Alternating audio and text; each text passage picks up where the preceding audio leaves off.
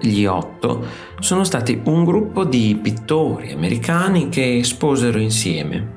Gli Otto fu anche il nome di un gruppo di artisti progressisti cechi formatosi a Praga nel 1907 e di un gruppo di pittori ungheresi che si ispirarono al post-impressionismo fondato a Budapest nel 1909.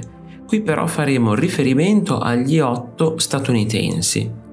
Non c'era grande unità stilistica tra i membri di questo gruppo, ma predominava il tema della vita urbana contemporanea. Alcuni critici ostili parlarono di stridenti dissonanze di 8 orchestre diversamente accordate, ma il pubblico la pensò diversamente. Gli 8 componenti furono Arthur B. Davis, Maurice Prendergast, Ernest Lawson, Robert Henry, George Lux, William J. Glekens, John Sloan ed Everett Shinn. Si unirono in gruppo quando l'Academy rifiutò le opere di Glekens, Lux e Sloan per l'esposizione del 1907.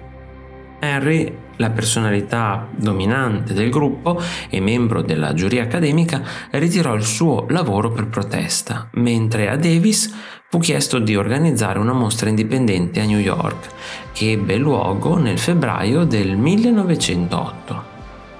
Gli 8 esposero insieme nel 1908 e questa fu l'unica occasione, ma nel giro di un anno la mostra venne allestita in altre 9 città, oltre a New York, dando così visibilità alle opere e alle idee di questi artisti.